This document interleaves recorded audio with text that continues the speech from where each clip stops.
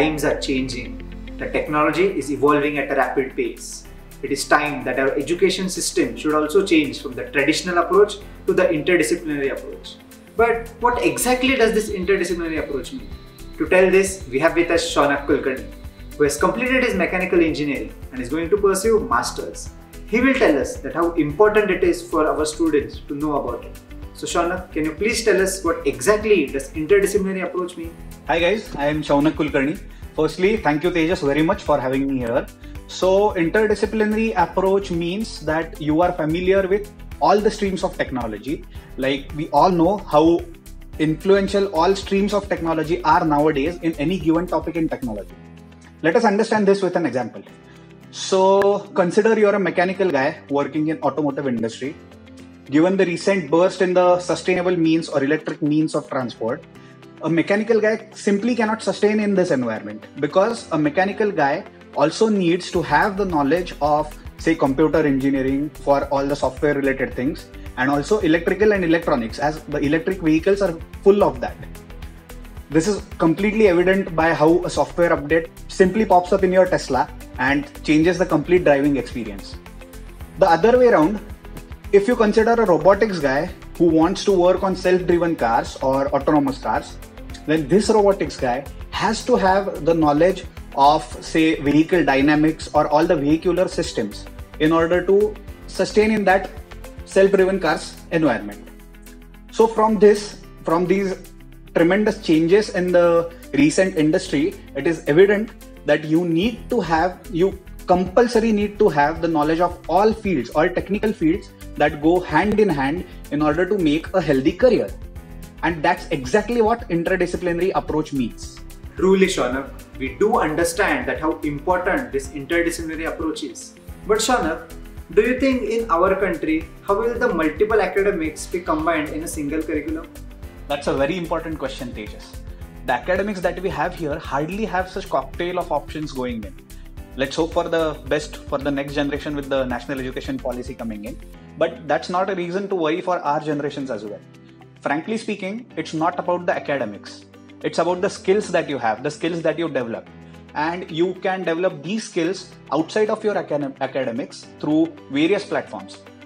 There are numerous courses, certificate programs. For instance, nowadays there are many online courses available on various platforms which have plethora of such options, starting right from 1 hour, 2 hour small courses right up to distant master degrees as well. So these courses have another advantage. They give you or they tutor you about all or any topic right from the foundation. And another thing, they are self-paced, so you can go according to your pace, according to your comfort. So that is another advantage. And the courses from these platforms are also widely recognized and worldwide accepted. So that won't be any issue. Only thing you need to be sure about is the authenticity of the platform you are doing a course through. And another thing, if you're moving on for higher studies, say masters or anything, then you can anytime include subjects from various backgrounds, various streams into your curriculum and make your profile stronger on the interdisciplinary side. Yeah, with the changing times, the internet is definitely going to help us. And we can take the advantage of the online streaming platforms, which will help us gather as much as knowledge possible. But Shaunak, I seriously have a doubt. Do you think it is only important for the technical fields or applicable for the other fields as well? No, not at all. This type of demand, or let's say need instead of demand, this type of need is not only centered to the technical fields. Nowadays, one of the biggest demands of the industries is technomanagement profiles. By technomanagement profiles, I mean a student, a technical student, which also has learnt about management subjects in his academics. So this student has knowledge of both technical side as well as the management side. These type of profiles are particularly very well suited for roles like project leader, project management. So in these kind of roles, you need to be doing much more than just the technical stuff. You need to be handling a team, you need to be managing a team, or sometimes even a complete department. And roles like these need management knowledge for sure. So understanding this gap between management and technical studies, the higher education nowadays has drastically changed. Majority of the courses inculcate management studies into the technical studies. So you can opt for management subjects which you want into your technical masters as well.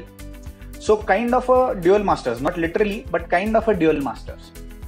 And if you are aiming for such profiles in your future, leader, project manager, then there is no better option than these techno-management studies. That's a great piece of information which you have shared today with all of us. It will definitely be helpful for the students who have cleared that well and going to pursue engineering. It will help them decide their career path. I hope you all like this episode. Please do check out the YouTube channel of Shaunak known as Auto Decode. It gives you guidance about cars and all the mechanisms related to it. And if you like this episode, do hit the subscribe button. Thank you so much.